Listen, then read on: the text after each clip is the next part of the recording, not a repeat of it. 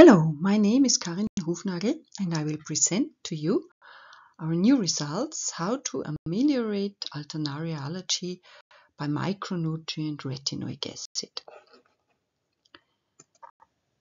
So we had two main research questions. First of all, is mold allergen ALT1 a carrier of the micronutrient retinoic acid? And secondly, if so, does binding of retinoic acid have an impact on ALT1 allergenicity?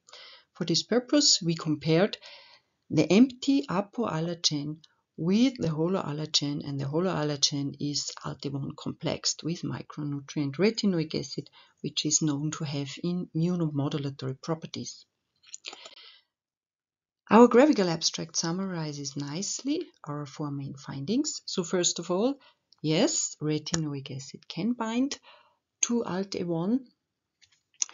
Then secondly, this binding of retinoic acid masks the B-cell epitopes on ALT1, and this leads to a reduced IgE reactivity and reduced mediator release. In the next step, we isolated PBMCs from Alternaria allergic donors, stimulated them either with the empty apo-ALT1 or with the holo-ALT1 retinoic acid complex, and we found that ALT1 complex to retinoic acid is able to alleviate the Th2 response in vitro, and this is indicated by reduced IL-13 production and a reduced number of CRTH2 cells.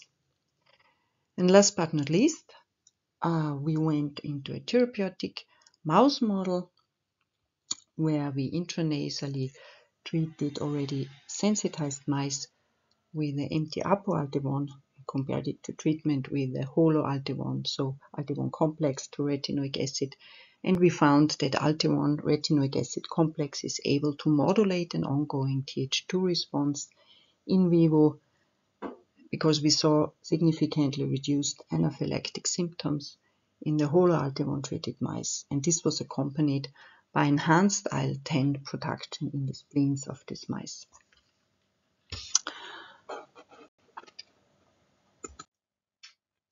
So, taken together, we could show that holo-ALT1 binding to retinoic acid was able to alleviate Th2 immunity in vitro, modulate an ongoing Th2 response, prevent anaphylactic symptoms in vivo. Thus, we propose this as a novel option for improving allergen-specific immunotherapy in Alternaria allergy. Thank you very much for your attention.